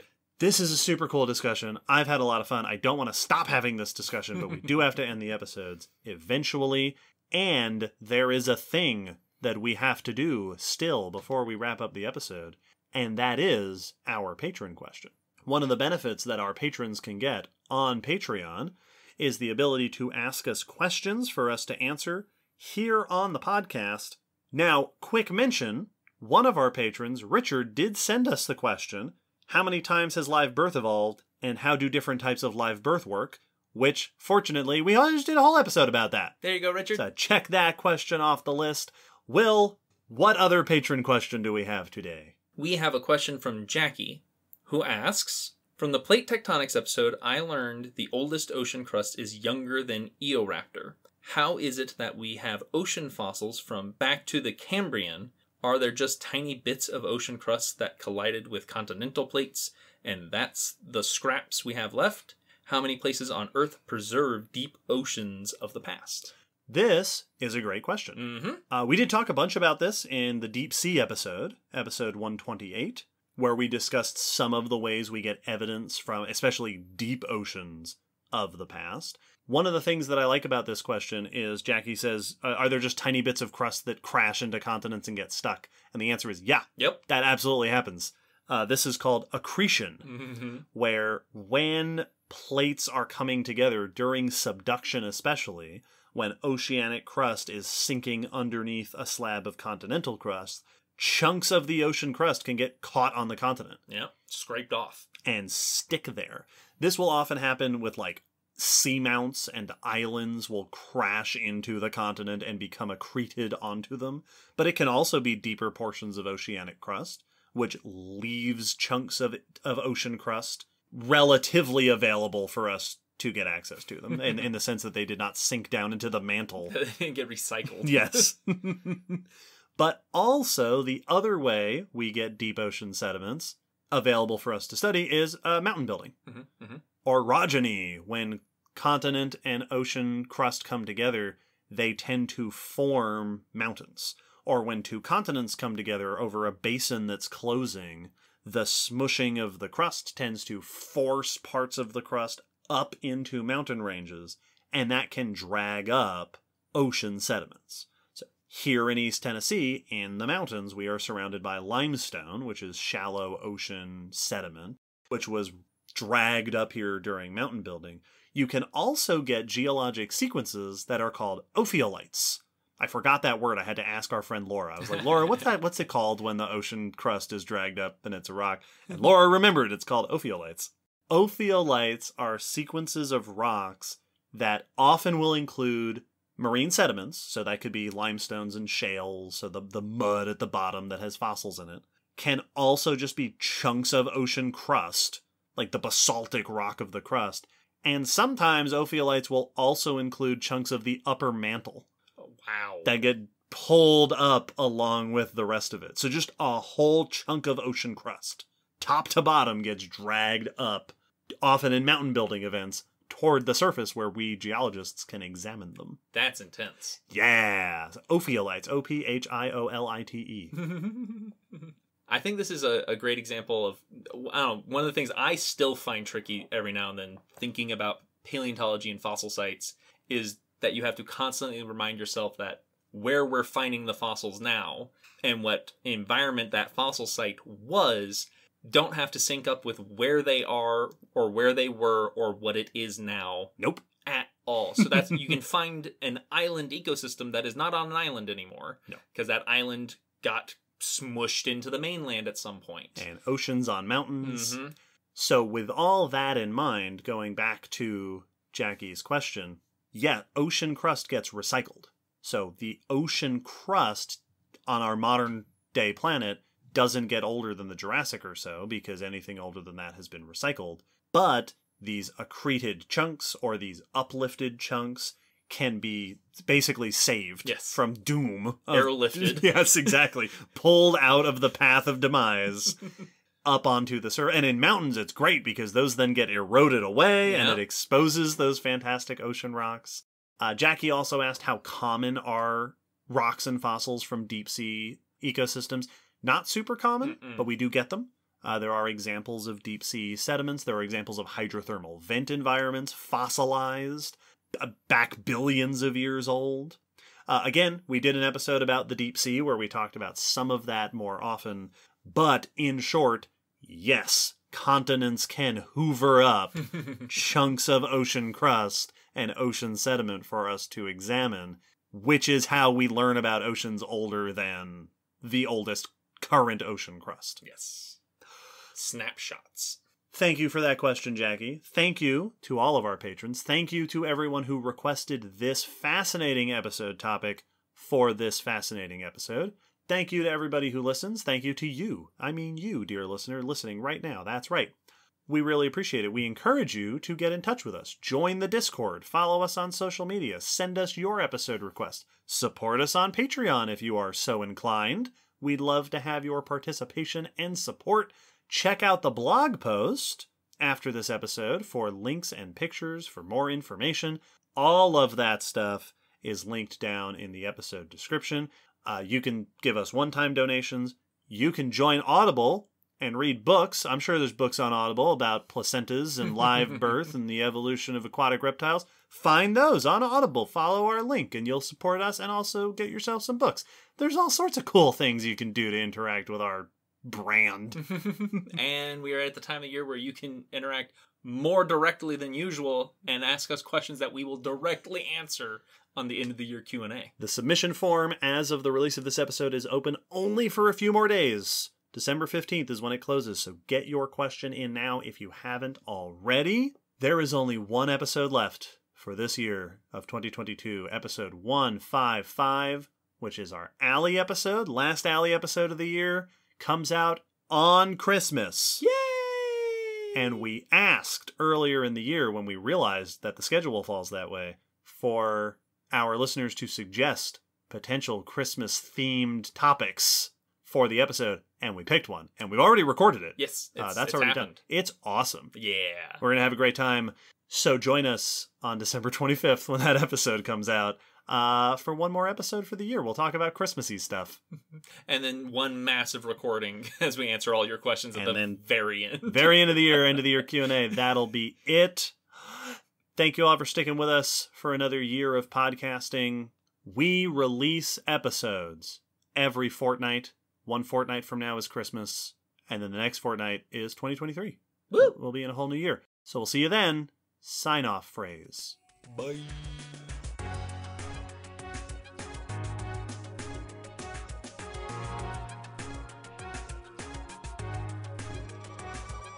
Thanks for listening to the Common Descent podcast. You can follow us on Facebook, Twitter, YouTube, and check our WordPress blog for pictures and links after each episode. Huge thanks to our patrons whose support helps keep this podcast running and who get access to bonus goodies on Patreon. The song you're hearing is called On the Origin of Species by Protodome, which we found at ocremix.org. Thanks again for listening. We hope you'll join us next time.